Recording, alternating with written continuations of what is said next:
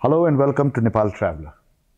Once again, we are back with our Nepal Travel Trade Talk, and we are at the Aloft in Kathmandu. We are here with our very special guest, Mr. Vikram Singh, who is the general manager of this property, and we're going to talk about tourism. He has been associated with Nepal's tourism in the hospitality industry for a couple of years, almost a decade.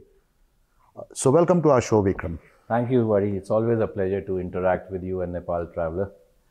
So thank you for giving me this opportunity to give a few words on our industry. Thank you for having us here. Maybe to start with, can we share with our audience your journey in tourism and especially with Nepal?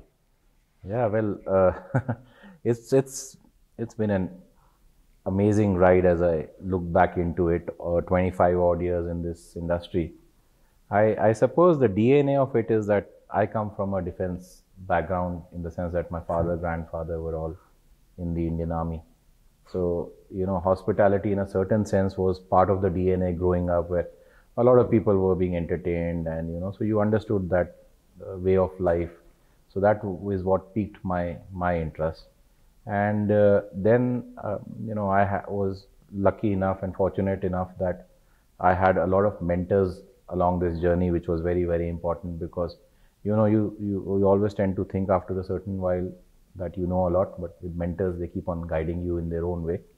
And again, I've been very blessed that I worked in almost all the continents in some shape or form, whether it's been consultancy or work. So it's been an amazing ride across different cultures and people. So, and every day you discover something new. So that's the beauty of this journey so far, and I hope it keeps on evolving. Regards Nepal, I think Nepal has been very kind to me and my family. So spent almost a decade in Nepal, 9 years almost right now. So it's been fascinating. Nepal always, every day I discover something new as well. And you've been in the forefront of the hospitality industry. You've been a GM for some time.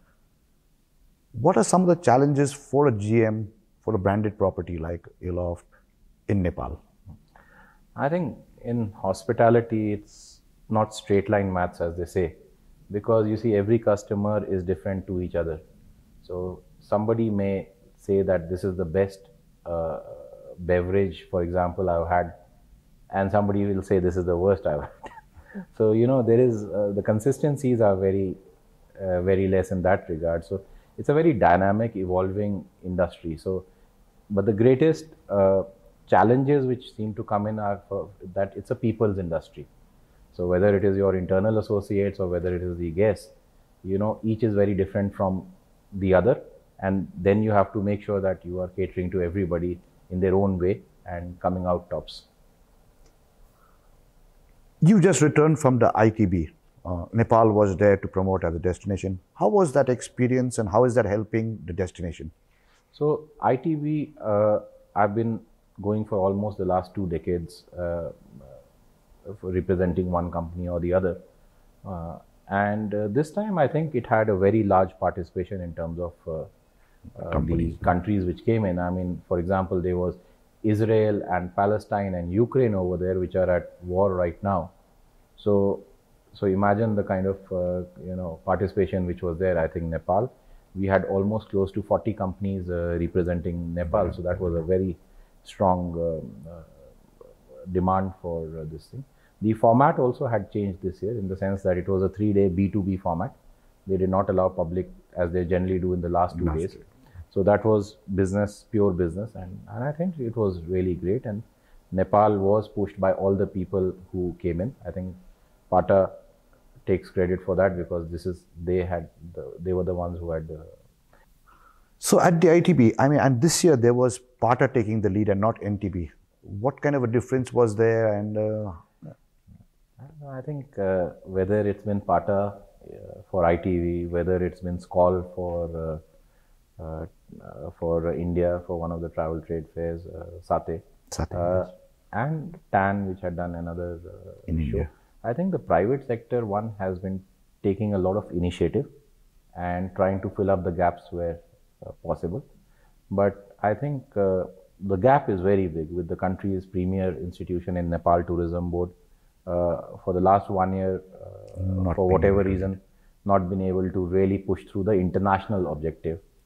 And as you are aware that people are not going to come for one facet of Nepal to Nepal, whether that is a hotel, whether that is they're going to come for the country and some experience therein. So, that has been one of the biggest gaps that has been coming now. And what I feel is that with countries close to us, especially India, which is now booming, we need to get the word across. Otherwise, it's going to get difficult to balance the demand and supply curve with the number of tourists coming in. It's just not enough to sustain all the supply right now in the country. So, yeah. But I would say kudos to the private sector, where people like Pata, Skoll, TAN, and all these other companies are coming together and making sure that at least some gap can be filled up, and we're not left alone in that sense of things. And also, as a hotelier, as a general manager, perhaps one of the biggest challenges facing our industry today is so many new hotels have come in, so many more rooms have been added to the inventory. Yeah. How is that working out? I mean, is that going to lead to a price war, or is it really going to fill up the rooms? What's your take on that? Competition is competition. So, competition does have its good and bad in all senses. But yeah, if somebody is investing, however, in a big asset like a hotel, for example, there is a thought behind it. It's just not that I wake up and I build a hotel. So there's a lot of data behind it, a lot of research behind it, and a lot of ROI calculations around it, and a lot of advice by the brands also.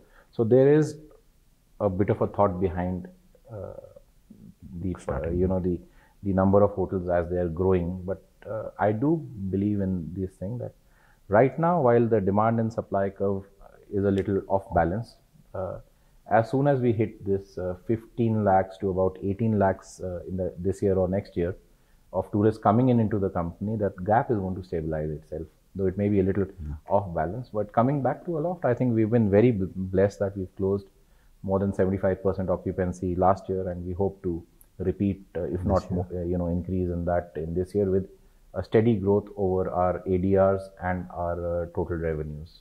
So that's my take on it. So to increase to about 15 lakhs or 1.5 million tourists, do you feel that Nepal as a whole, all our sectors, all our industries are working properly in terms of marketing, in terms of promotion, in terms of putting the destination out there, especially in India? India is one of the biggest markets. So like I said in my previous answer, that I think when it comes to the private sector, they have done more than what they can has been required. But the bigger weakness has been with the country or the Nepal Tourism Board not pushing enough over the last year. The gap will get widened. So a market in India, case in point, that especially Delhi, NCR, the hotels are becoming very expensive. So what is your solution? Is a country like Nepal bang next door, with the ease of entering the country. Like for Indians, we have passport and voter ID, which can get them into the country via the airports. Exactly. So, but I think most Indians know the stereotypical Nepal. They do not understand the depth of what Nepal has to offer. So I think we need much more initiatives from the government side of things to kind of send this message across that Nepal is ready for so many tourists and across different bandwidths and genres. I think they will all come. Just a matter of promoting it the right way. With the growth in the number of 5-star branded international chain properties, we would need to look at an increase in the number of luxury or little high-end tourists. I mean, what do you think Nepal should be doing to target these? Again, I think luxury clientele, they are popular hotels in Nepal which have been serving so far luxury tourists and doing a great job. And there are a lot of new properties like Kavya, for example, in Nagar Court, which is there. And then Chintamani has also come in Mustang. So we are seeing a lot of these luxury properties come in. But I think, again, the thing is that yeah, while that is an important facet of the luxury experience, but the word needs to get out there that these properties are available, and Nepal has that bandwidth of luxury experiences in different areas in Nepal. But this has to be an exercise of communication to those elite clientele. I know the Nepali travel agents have been doing it. I know the properties themselves are trying their best to get the message across. But it has to come in from a country perspective, not at a local perspective. Also, to get in, let's say, 1.5 million tourists, do you think we have the adequate infrastructure, the airports, the roads? I mean, the road right now from Pokhara to Kathmandu will take you 7 hours.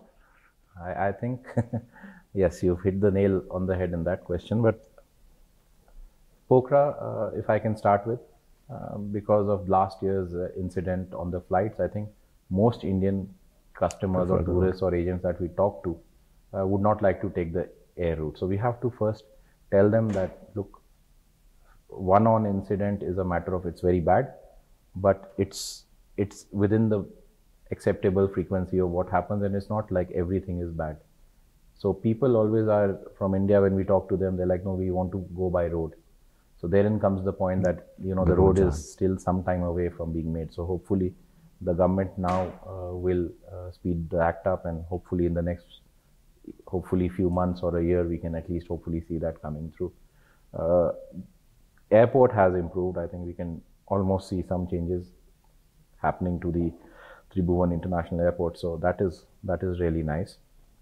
Some of the other airports, I do think that it is for the powers to be to kind of course correct, and then we can have, I suppose, people coming in from China, from India, and all the other countries. So, but building the airport has been a good thing.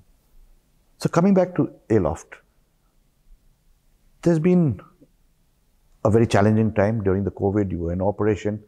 I mean, what do you see as things that you need to be doing to stay ahead of the competition, to make Aloft a happening place? So yeah, with Aloft, I think we've been very fortunate that we've had a brand which is always evolving. It's the world's largest hospitality chain. So there's always things which are evolving from the brand perspective. We also have an amazing board of directors led by our chairman, Mr. Prithvi Bahadur Pandey, which understands the need of evolving. So case in point, in Aloft, between what we started off in 2019 to where we are in 2024, there's a lot of new things which have been added year on year, like a new gymnasium, which is state of the art, a spa, some rooms which have been added as a different category, a banqueting facility. So there's always that constant innovation as per the guest expectations. And you keep changing. And we keep trying our best that we are always near about what the guest wants in terms of our value for money or our property perspective. So whether it is a people, whether it is a product, whether it is a process. So I think as long as you can keep evolving in your own way, that keeps you relevant. The trick, I suppose, is only to be relevant, not irrelevant. So, yeah. Any future plans with Aloft? I mean, what else could be coming up that will cater to the audience, even perhaps more the domestic audience, the walk-in? So where we are sitting, the Nilgiri above it all experience is going to start very soon. So that is something. It's going to be a very curated bar lounge with all about conversation and drinks. So that is something new. Other than that, like I told you, this year we started the club lounge, the new spa, the new gym, urban rooms, etc. So that's also already started. So I think with our clients, domestic or otherwise, you would always see us evolving in some shape or form. And you can always look at something, as we like to say, Aloft is different by design. So we are happy to keep on evolving in that perspective. As a final word for this interview, what would you like to see happening more among the top hotels, the branded hotels? I think all of us should always be on our A game, because each of us has that great responsibility of making sure that the person who comes to you, the guest who comes to you, is going back with great memories. And they will always say Nepal, they will never say a particular hotel. So for us, all of us, lies the great responsibility of representing Nepal in the hospitality or tourism sector.